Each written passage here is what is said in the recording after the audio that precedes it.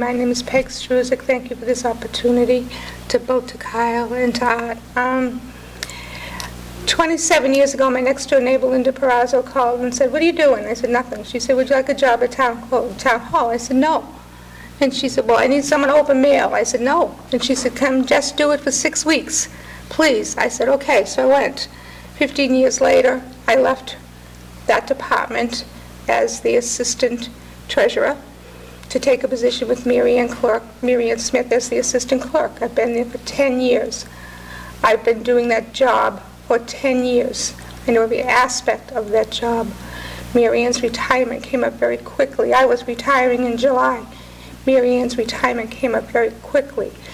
The next coming months between now and November is going to be a very tight schedule for someone who knows the job to get the town through the elections without serious fines and violations for late filings and things that are easily missed in an office when you don't know what you're doing.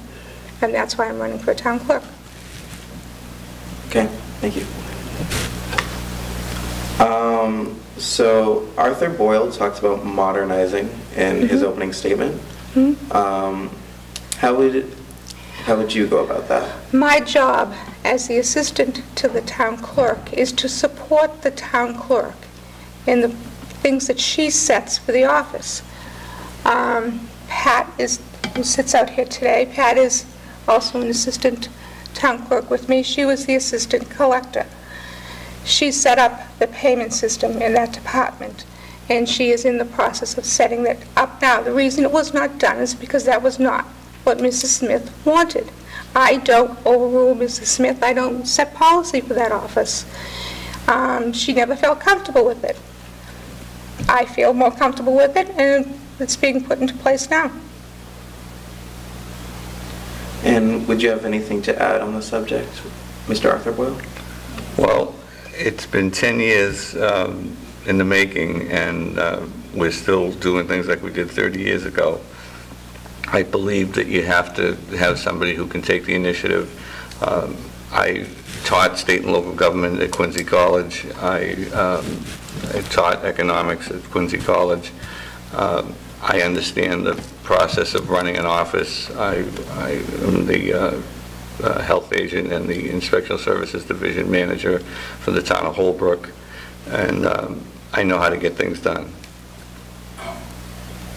Okay, thank you. Now I would like to turn it over to the audience to ask questions. So, does anyone have any questions? I have a question. I think we can agree that the town clerk's job is detailed and complex. If you win this election, Mr. Boyle, how do you intend to fill the huge void of knowledge Ms. Struzik's retirement will leave? Well, there's obviously some knowledge that goes out the door with Peg. I would hope that she would stay. That would be the ideal situation. But you're looking at 10 years ago when Mary Ann Smith came in. She came in with no experience, and her slogan was, the state is only a phone call away. I think I know most of the functions of the job. I can make the phone call to the state if I get into a pinch. I've got friends that are town clerks in other towns, and I work with one in Holbrook every day. So I don't think it's an issue. I mean, we're not running NASA. It's you know, it's a clerical office and a record-keeping office. It's you know, not that complicated. Do I get to respond to that?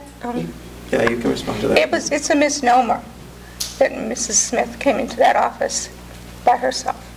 Mrs. Smith came in with she had been a registrar. She had some knowledge of the census. She had a skeleton knowledge of the end of the election process because she worked the polls. But Maureen Robinson, who sits back there, was the assistant clerk. She trained Mrs. Smith. And there was also another senior clerk in there, Jean. Jean helped train Mrs. Smith. And then after Maureen retired, Jean was still there to help train me. Mrs. Smith did not learn the clerk's office by picking up a phone and calling state elections. Is there any more questions? Yes? Arthur, you have referred to the fact that you taught town government. That's kind of a broad brush of sweep of the brush. Could you tell me in detail, did it cover all of the town departments, or did it just focus on a few so that they gave you the daily knowledge of running the town's clerk's office? You used that as your campaign statement. I've asked this question on several sites and haven't gotten a reply. And I would just like to know what exactly was the syllabus in that course regarding the town clerk. Well, let me answer the second question first, as far as the answers on Facebook and that kind of thing. I don't do a lot of social media because, you know, I've actually been treated very badly by the campaign of my opponent, and it's been a lousy experience, if I have to use a phrase. But in answer to your first question, it was a course that taught you about the inner workings of government. You know, it taught you what county government was about. It taught you what state government was about. It taught you what local government was about, and that included things like the census and you know, birth records and death records and that kind of thing. So you know, I have some knowledge of it, some working knowledge of it. I guess what I want to ask you, though, is if it's a course on town government, how much time was actually executed on those topics? Because you had to cover, I would assume, all departments, from the selectmen to the firemen to the policemen. I want to know how in-depth. Well, you didn't do fire and police necessarily because they were considered public safety. You would get involved in the selectmen, the planning board, the town manager versus the town administrator argument, and you would you know, get into it in some detail, not to the point that you're training somebody for a you know, a position in town hall, but you're giving them a you know, an intense overview of you know, what goes on in local government. Last question, I promise this will be the last. That's all right. Since you have stopped teaching, are you aware of any laws that have changed in the election process? Since I've stopped teaching, I actually haven't stopped teaching. I've taken some time because we have a big project going on in Holbrook, so I've been tied up, you know, more than usual. Okay, so then are you aware of the new, any election laws that have been changed in the past 10 years? Not off the top of my head. I wouldn't name you any. Thank you. Yes? Struzik, why haven't you detailed any plans for the office? Why haven't I detailed any plans for the office? Our office is so streamlined. We have got applauded by the selectmen for everything we do. We don't have a problem in the office. Absentee ballots come in, they're entered, and they're done, ready to be shipped out before the ballots even come in. I've set up a process where the seniors can just send me a note, send me a letter, they can send me an email. They get back a form, they send me the form, I send them a ballot for every single election. There is nothing to improve in there. As things go along, I mean, the state gives us things. Every year the state dumps something on the elections. It's a surprise. We work it out, we manage it. Ann and I both know each other's full jobs. If Mary Ann is in the middle of a project and she walks away, I can pick it up and I can finish it. And that's how we work. We work hand in hand. Everything in that office is covered. It'll be very hard The biggest chore I'm going to have if I get elected is to find another assistant clerk, because one person, even with 10 years' knowledge, cannot do that job, not effectively.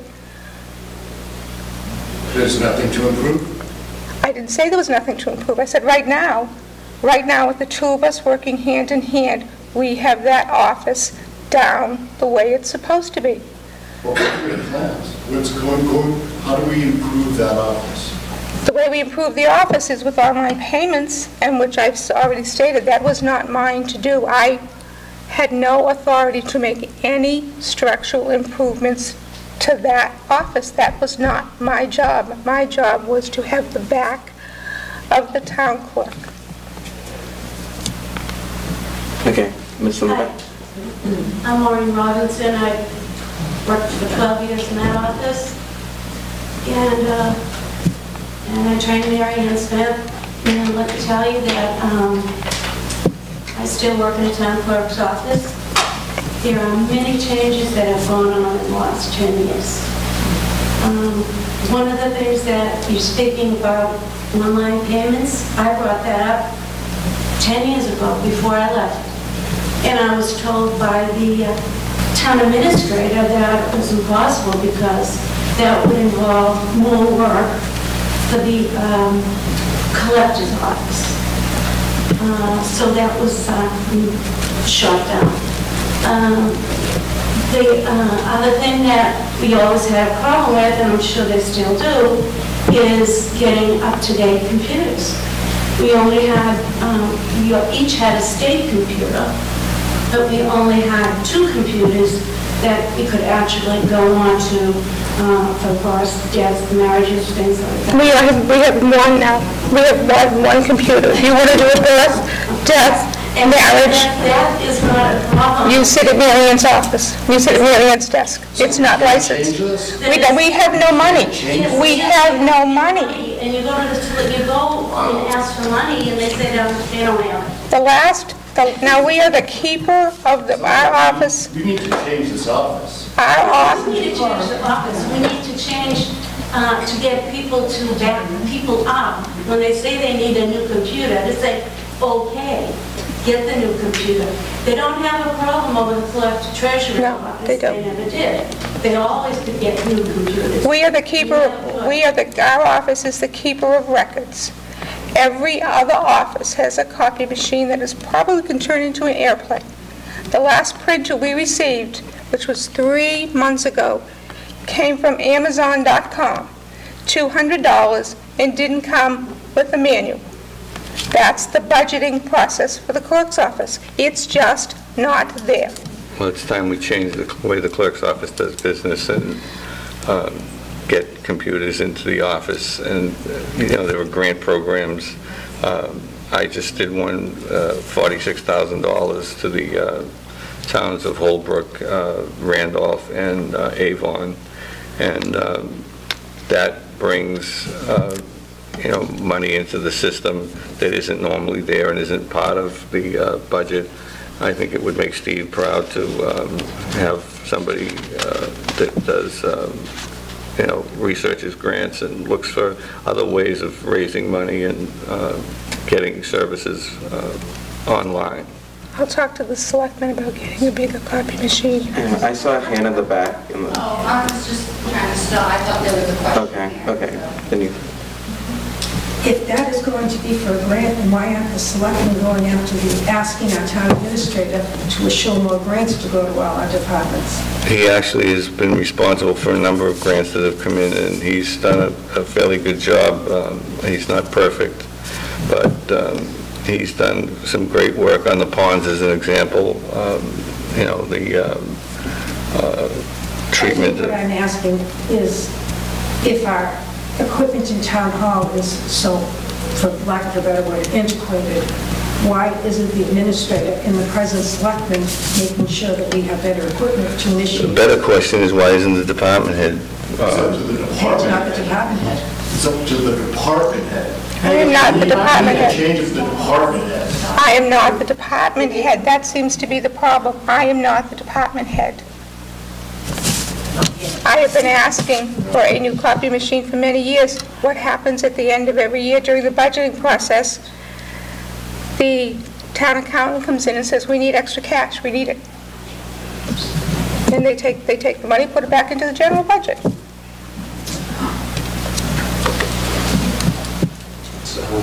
Mr. Boyle, a couple of things here. Number one, if you were going and getting these grants from the other towns, as a selectman, why weren't you at least asking Mr. Thorne to get those same grants that probably we need? Number two,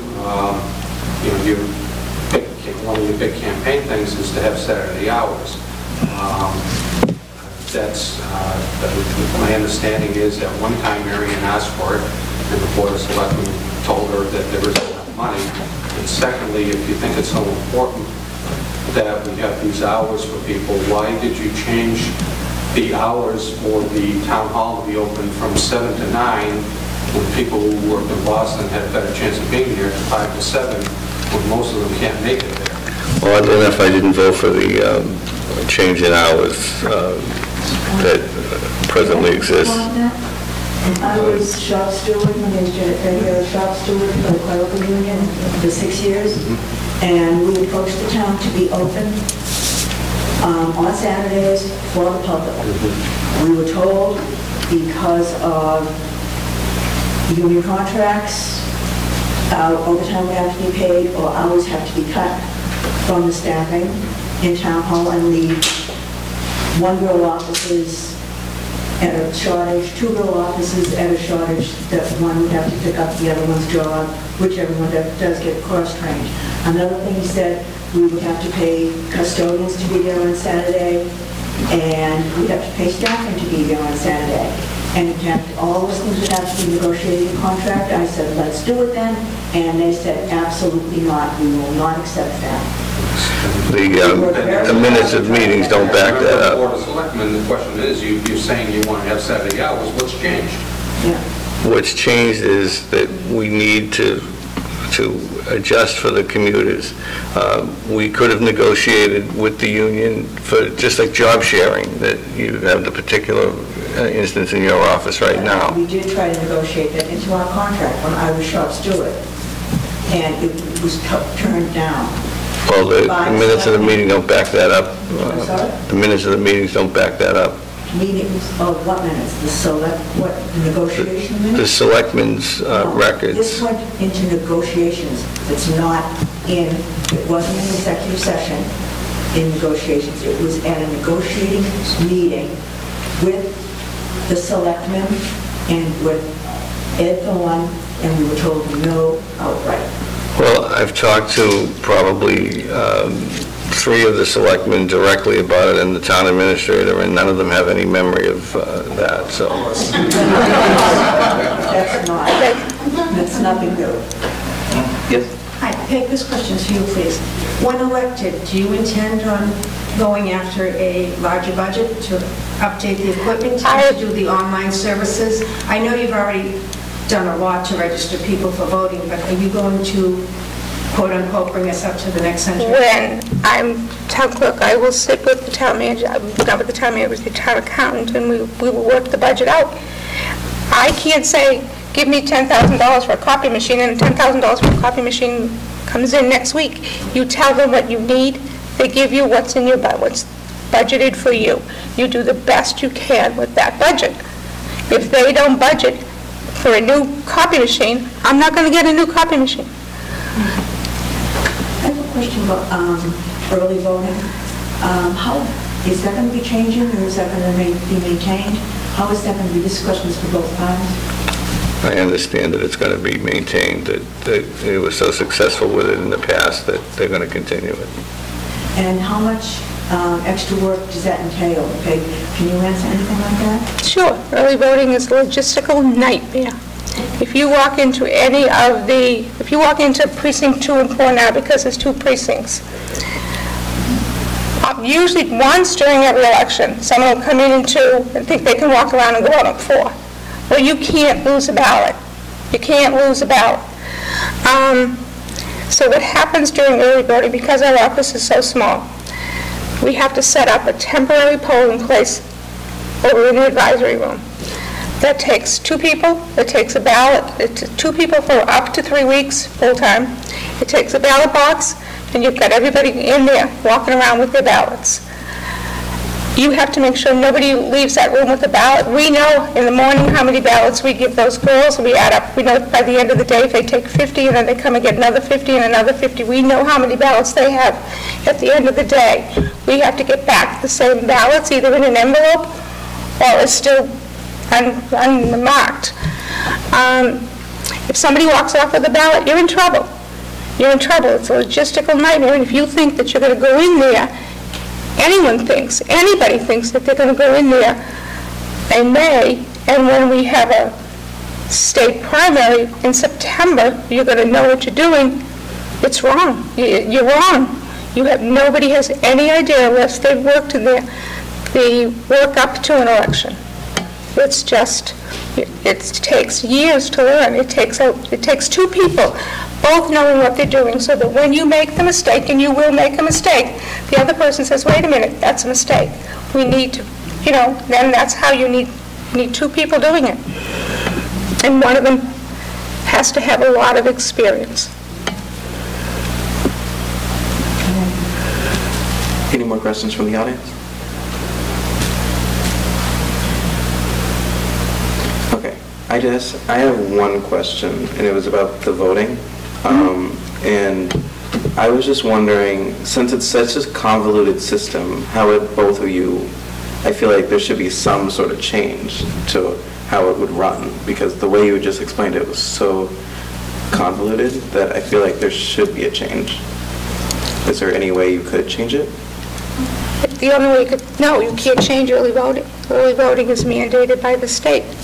Everything we do, starting the election to the end of the election, when the election is certified, is mandated state steps. You have to start here, and you have to end here, and you have to know everything in between. You miss something, the town's going to get sued. Okay.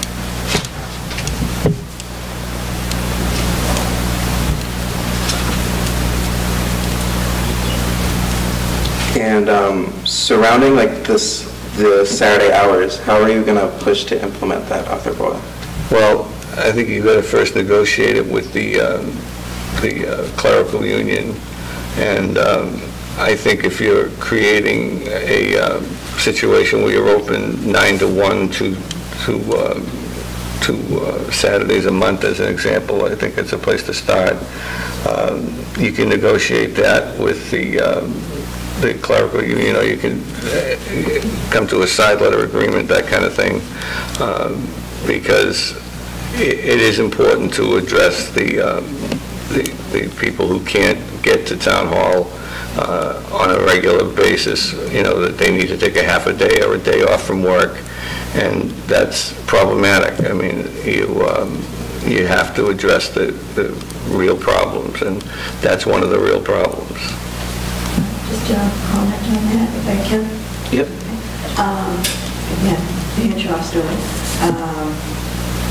It, again, has to be negotiated into the contract. You've got to find people to do it that would be willing to come in on a Saturday. It has to be mandatory, because again, that would be violating the contract. And that's overtime. That's not a regular rate, that's an overtime rate, just like police fire. DPW, that would be all overtime. Or if you decided to cut back someone's working day, you would be leaving offices short-staffed, and you would be able to assist the public during the regular business hours. So that's a secondary problem that you would have, which I think you'd have a hard time getting union members to do, no matter how much they love working for the town. I particularly loved my job. I absolutely loved it. I retired for my daughter. She's handicapped. I'll still be there today. But that is, again, that would be another expenditure the town would have. Custodial services would have to be provided those days for bathroom cleaning and blah, blah, floor cleaning and all that. It would cost the town even more money to Well, the custodial staff is grown since you had left Town Hall. I said the custodial help has changed since you left Town Hall. And I think you could arrange somebody's hours to be Tuesday through Saturday rather than Monday through Friday. Yes, and have to be negotiated to their contract. Yeah, that's right. But it won't happen if you don't try to do it. I understand that. So, I mean, there's a great Chinese proverb that goes something like, you'll fail 100% of the times that you don't try. When you approach it, it means, absolutely no matter what. I tried the 2 different contracts. It's kind of hard to believe that the selectman that was at the meeting, whichever selectman at that time was at those negotiations with it, forgot about the 2 different contracts that we tried to get. Well, all I can tell you is it doesn't appear anywhere in the records. I went back 11 years. At negotiations. I'm not saying selectmen's meetings, I'm saying negotiation meetings. Completely different animal. Well, you could, commit anything to memory that's, not written down anywhere. Okay. Miss in the back first. I'd like to ask Mr. Boyle, how many town halls do you know that are open on Saturday? I don't know of any that have Saturday hours off the top of my head. I don't, and they manage to survive. It doesn't mean we can't do it. 28,000 people in it. They don't work Saturdays.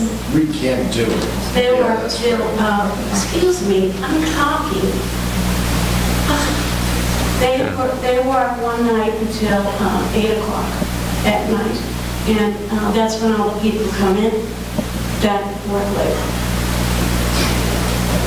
Well, I don't know about that, but well, I just if you don't... think the town of us even needs to be open on Saturday.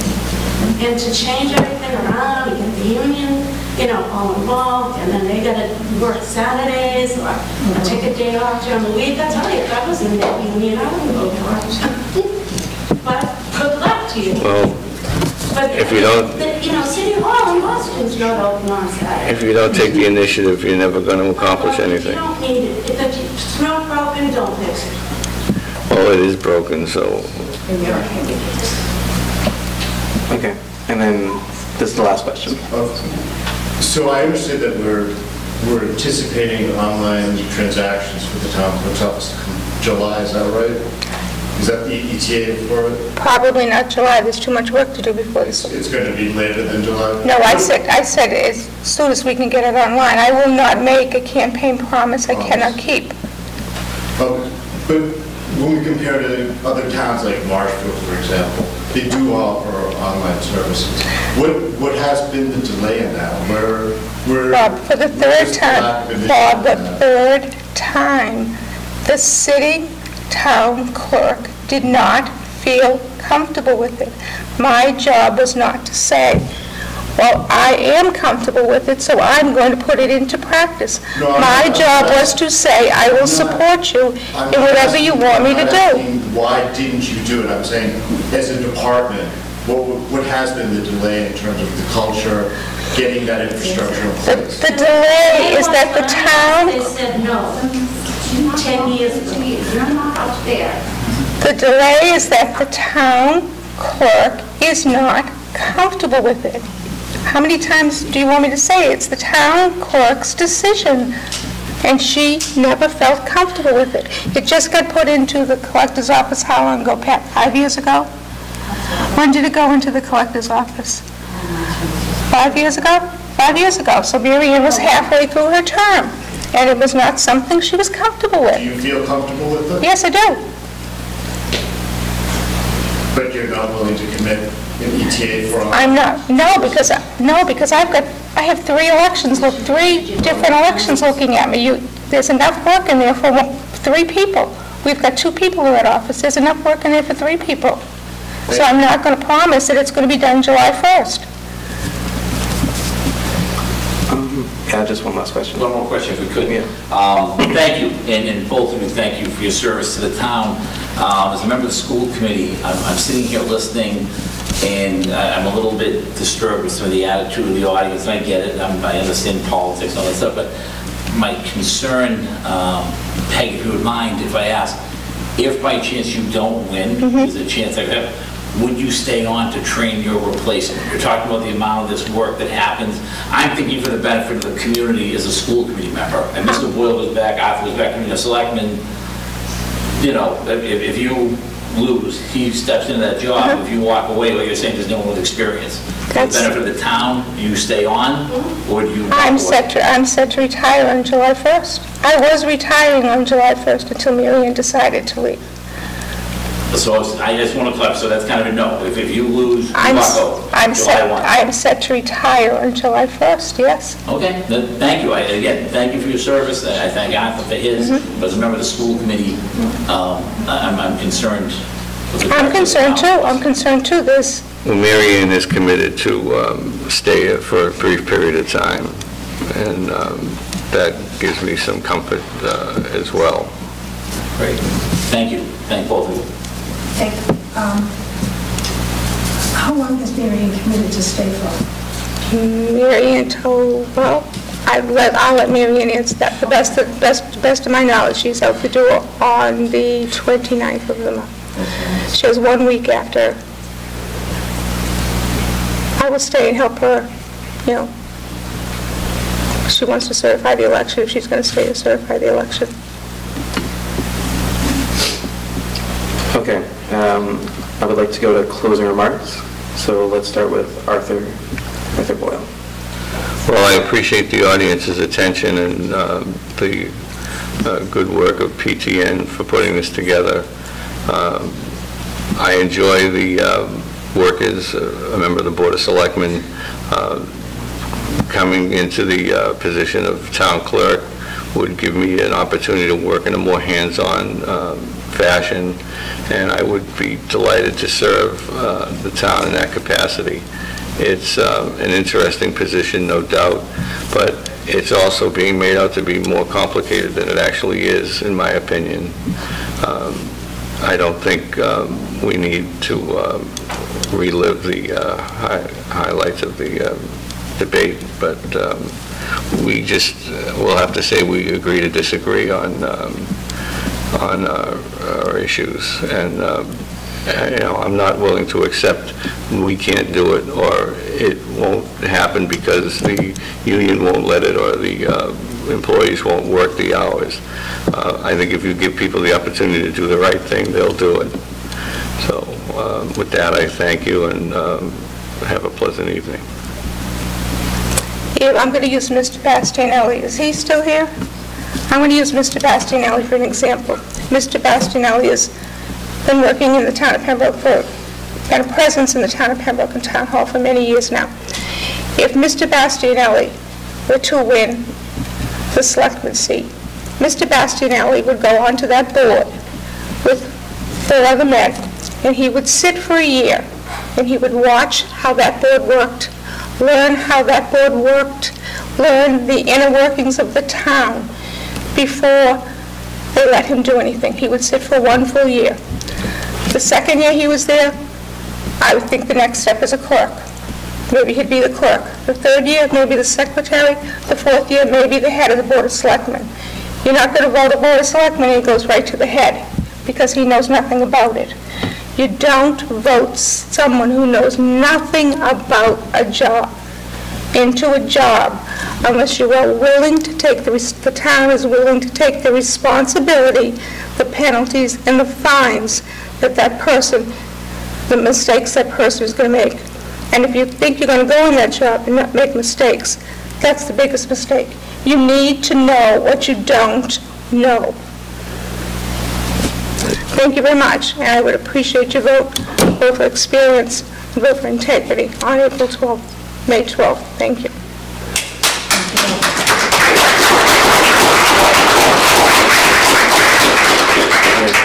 Thank you everyone for showing up, and thank you for the town clerk candidates.